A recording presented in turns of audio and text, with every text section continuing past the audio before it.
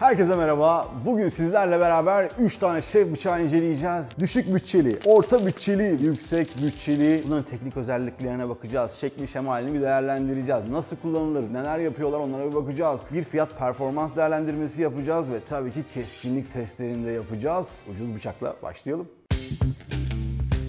İlk bıçağımız Rook marka, 40 lira değerinde paslanmaz çelik bir gövdesi var. Dengesi iyi diyebiliriz çünkü aşırı hafif olduğu için aslında dengesinin çok da bir önemi yok. Plastik bir sapı var ve aslında kötü bir plastiği var üzerinde. Elde tutuşu baktığınız zaman biraz rahat da olsa şuradaki çentikler bıçağı tuttuğunuz zaman epey batıyor. Bakın şuradan güzelce tabana basıyor, ileriden yükseliyor. Bu da böylelikle yuvarlama dediğimiz kesişi gayet iyi yapabiliyor. 100 gramdan düşük bir ağırlığı var. Bıçağın ağzı makineyle yapılmış. Evet, yani sebzelerin yapışmaması için güzel bir özellik ama bu arkadaki balçak dediğimiz kısım çok ince olduğu için şöyle tuttuğumu varsayın uzun süre, saatlerce tuttuğumu. Bakın buramın hale getirdim. 5-6 sebze doğradıktan sonra parmağınız aşırı derece acımaya başlayacaktır. Sırtı gayet pürüzsüz, düzgün, ince bir yapısı var. İnce ince dilimlemek için işe yarar ama tabii keskinliğine bakacağız. Gördüğünüz gibi birazcık gidebiliyor. Hatta bazı noktalarında neredeyse kağıttan aşağı inemiyor bile. Maalesef dikey kesmeden geçer not alamadı. Yan kesmeye bakalım. Kötü mü? Hayır ama belli bir noktadan sonra gücü yetmiyor maalesef. Bir de sebzelerde bakalım nasıl performans gösterecek. Özellikle domates. Önce domatesi bir tutmadan deneyelim. Evet, bu şekilde pek domatese giremiyor. Şimdi destekleyeceğim.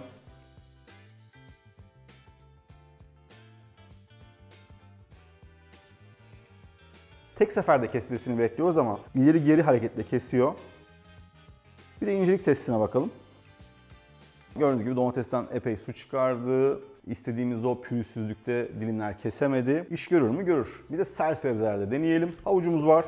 Hem kalın keselim hem ince keselim. Bir deneyelim.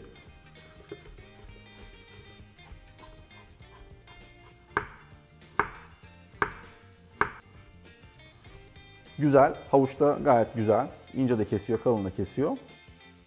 Son olarak bir de piyaz soğan deneyelim.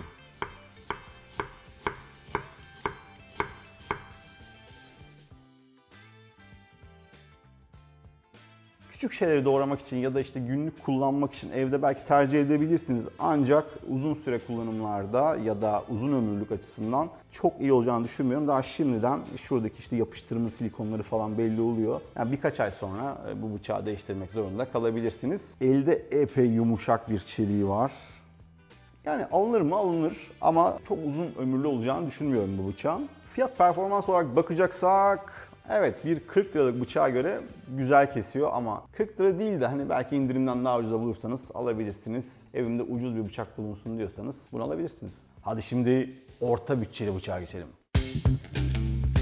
Sıradaki bıçağımız Sürbisa marka, 400 lira değerinde 16,5 santimetrelik ağzı olan paslanmaz çelik bir şef bıçağı. Üzerinde bu sefer bilgileri var. 4116 paslanmaz çelik kullanılmış. Bu da güzel bir Alman çeliği. Kullanışlı, epey biley tutar. Sertliği iyidir. Sıcak dövme bir bıçak. Tek parçadan dövülmüş. Bakın buradan görebiliyorsunuz. Şöyle bir ağzına bakalım. Ağzı %100 düzgün diyemem. Birazdan keskinlik testinde bakacağız. Ama şu anda öyle yandan baktığım zaman fena değil. Burası epey şık. Orta ağırlıkta. Dengesi birazcık kayık. Bakın şöyle size göstereyim. Tam uçta olması gerekirken dengesi hafiften sapa doğru gidiyor. Ahşap görüntülü bir kabzası var ancak plastik. Tutmasına bakalım. Evet, balçağı gayet kalın. Elinizi yormayacak. Şurası bakın yumuşak yuvarlanmış. Rahatça bunu saatlerce kullanabilirsiniz. Elinize hiçbir zarar vermeyecektir. Tabii ki bunun şekli birazcık daha farklı bir önceki bıçağımıza göre. Alman stili ile Fransız stili arasında diyebiliriz. Altı düz uzun olsaydı Fransız stili olacaktı. Hafif bir yuvarlağı var. Dizayn olarak çok başarılı mı? Tartışılır. Ama güzel bir bıçak.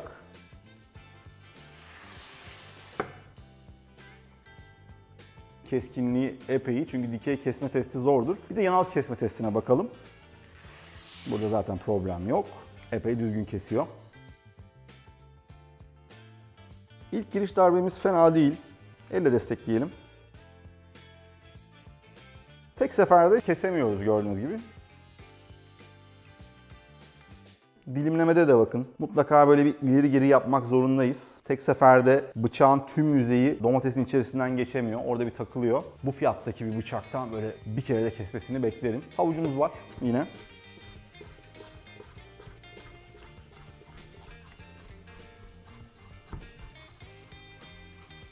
Evet, çalışma hızı olarak, dilediğiniz kalınlığa geçirme olarak bence gayet başarılı. Güzel kesiyor. Son olarak da soğanımızı keselim.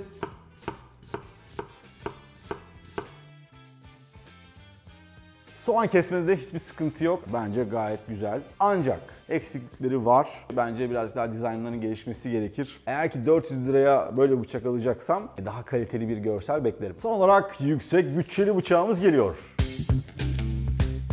Yüksek bütçeli bıçağımız tam 4000 lira değerinde. Bob Kramer'ın Zwilling'le ortak çalışması, FC61 paslanmaz çeliğe sahip 20 cm uzunluğunda şef bıçağı.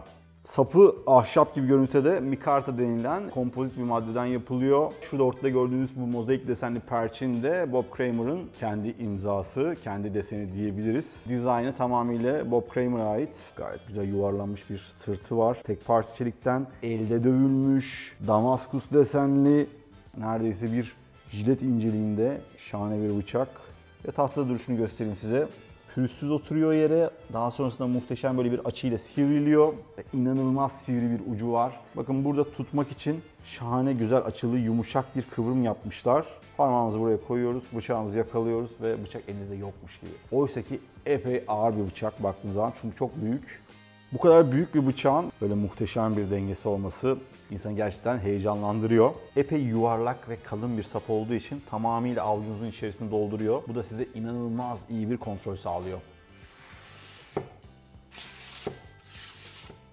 Ben hiçbir şey yapmadım. Bıçak kendi kesti. Bir şey daha göstereceğim. Madem bu kadar iyi kesiyor. Diğer bıçaklarda bunu denemedim ama normalde dik kesişte bıçağın kendi ağırlığı ve buradaki bu incelikle ve keskinlikle beraber orayı tutabilmesine bakıyoruz. Şimdi şu uçta böyle minik kesikler atacağım ve ne kadar hızlı minik kesikler açtığına bakın.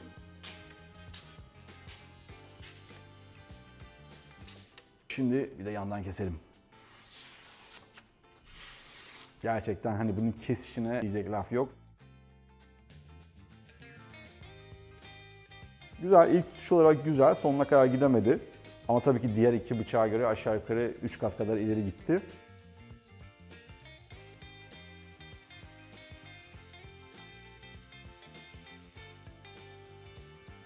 İşte bahsettiğim tek seferde kesme budur. Şimdi havucu deneyelim.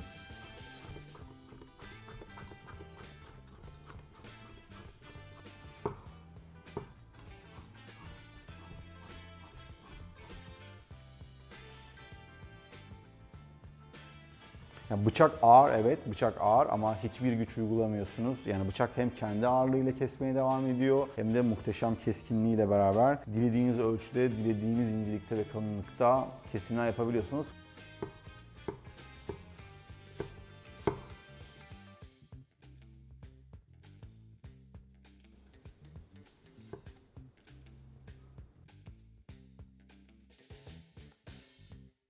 Keskinliği şahane, karbon sertliği epey yüksek. Bu neyi getiriyor? Bıçağınız kolay kolay körelmiyor birincisi ama köreldikten sonra bileylemesi de epey zor oluyor. Bu da aklınızın bir köşesinde bulunsun. Bunun gibi bıçakları evinizde masatla kolay kolay bileyleyemezsiniz. Taşta uzun saatler geçirerek gerçekten ağzını tekrar eski haline getirmeniz gerekiyor. O nedenle bu tarz bıçakları kullanırken aynı zamanda bakımlarına da ekstra dikkat etmek gerekiyor. Hız deseniz hız, keskinlik deseniz keskinlik ancak. Bu fiyata bu bıçak. Bence herkese uygun bir bıçak değil. Sadece parasından ötürü değil. Eğer ki profesyonel değilseniz yani sadece bıçağa bir ilgim var ve ben böyle bir bıçak alacağım diyorsanız bence bir kere daha düşünün. Bu keskinlikle ve bu ağırlık ve bu büyüklükle kendinize gerçekten zarar verebilirsiniz. İyi bir bıçak kullanıcısıysanız ya da uzun yıllardır şefseniz evet böyle bir bıçağı kim istemez? Yani ben şu anda böyle bir bıçağı kendi koleksiyonuma isterim gerçekten. Bu nasıl bir şey biliyor musunuz? Yani evet çok güzel arabalar var ama kullanabildiğimiz arabalar sayılı, ama bazı arabalar var pistte kullanmak gerekiyor. İşte bu öyle bir bıçak. Bu seride size 3 bıçaktan bahsettim. Bence üçü de kendi fiyatlarında fiyat performans olarak düzgün işler yaptılar. Yani ucuz bıçağımızda evet gerçekten bir 40 liralık bıçaktan beklenebilecek seviyede çalıştı. O fiyata göre bence yaptığı iş hiç de fena değildi. 400 liralık bıçağımız bence hiç fena bir bıçak değildi. Gayet güzel bir keskinliğe sahip. Yapısı ve dizaynı birazcık daha farklı olabilirdi. Fiyatı 400 lira eder mi? Orada tartışırız. Plastik saplı oluşu, çeliğinin kalitesine göre 250 lira, 300 lira civarında bence daha doğru fiyatlandırılabilirdi. Son olarak 4000 liralık güzel bıçak. Ne yalan söyleyeyim, güzel bıçak ama dediğim gibi herkese uygun, her eve uygun ya da her şefe uygun bir bıçak bile değil. Bu videoyu beğendiyseniz daha sonrasında sizinle farklı bıçak çeşitlerine bakabiliriz, kesme tekniklerine bakabiliriz. Bir yerel üreticiyle beraber sıfırdan bir bıçak üretimi de yapıp bunu sizlerle de paylaşabiliriz. Kanala abone olmayı unutmayın, zile de basın. Bir sonraki videoda görüşmek üzere. Bay bay.